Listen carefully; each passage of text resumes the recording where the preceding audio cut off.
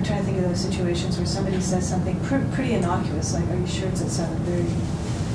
But because of the state of the relationship, you go, "Would you like me to check?" No, I'll check.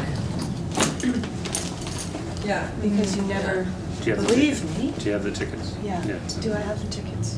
Yeah. Well, I won't answer that. I will look for the fucking tickets. Yeah. You have no idea what kind of fucking day I've had. So, and you want to make it as specific as possible, so you're not just sort of.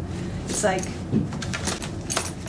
But that is very It much is one really of those inconvenient for me to have to go through everything in my purse, which, as you see, is a Or little like, overstuffed you know, when it's because like that's never- the state of my life right now. Because I'm doing everything in this relationship. Oh, look, there's the kid's doctor's appointment, and who takes the kids to the doctors? Never mind. We don't talk about that. If you do anything. You know, I or don't that, really. you know, so, and what's going to be in that purse, what's going to be in it is, you know, like it'd be fun to have things to play with, like, you know, who knows what, but an envelope with an unpaid bill, or, you know, that's an opportunity. The more you know about who this couple are and what their situation is and what kinds of things the actor's going to have to play with.